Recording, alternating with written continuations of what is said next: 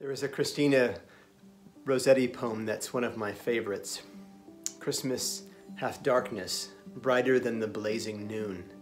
Christmas hath a chillness, warmer than the heat of June.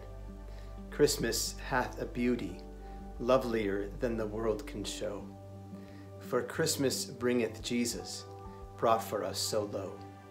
Earth, strike up your music, birds that sing and bells that ring.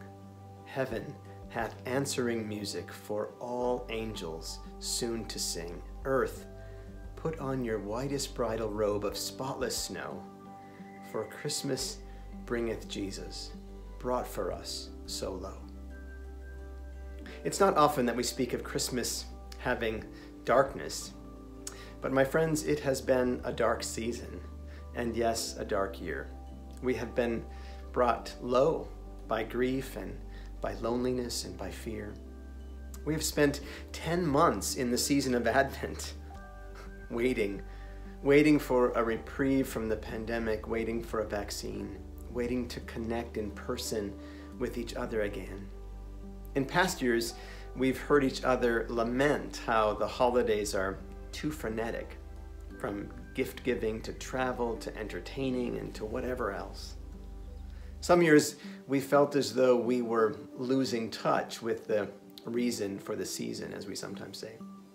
Worship was hurriedly penciled on the schedule, offered with only the briefest pause. How many of us have said something like, "I wish it wasn't so chaotic," or "if we could just pause for just a moment, we would whatever." Well, 2020, the great pause came. We were forced to shelter at home, to teach from home, to work from home, and yes, to worship from home. The pause was forced, yet here it is nonetheless. And when we think back to another time of turmoil and uncertainty, we see Mary and Joseph. They waited too.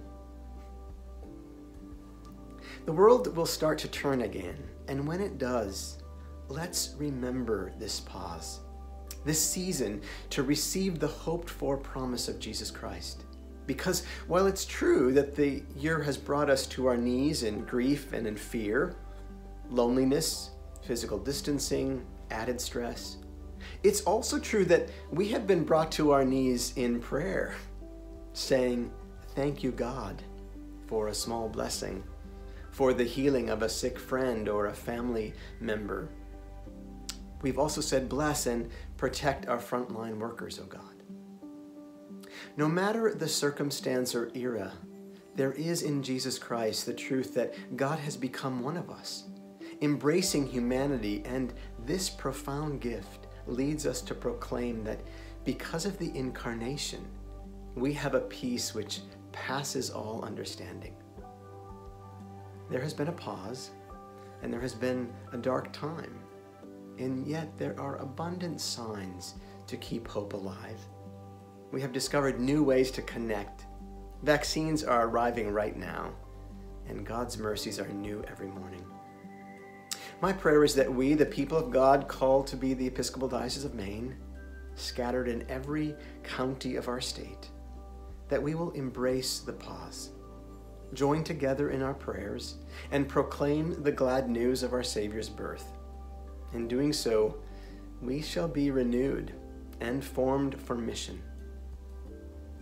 And now may Jesus Christ, who by his incarnation gathered into one things earthly and heavenly, fill you with the sweetness of inward joy and peace, and the blessing of God Almighty, the Father, the Son, and the Holy Spirit be upon you and remain with you this day and forevermore. A happy and holy nativity to you all. Merry Christmas.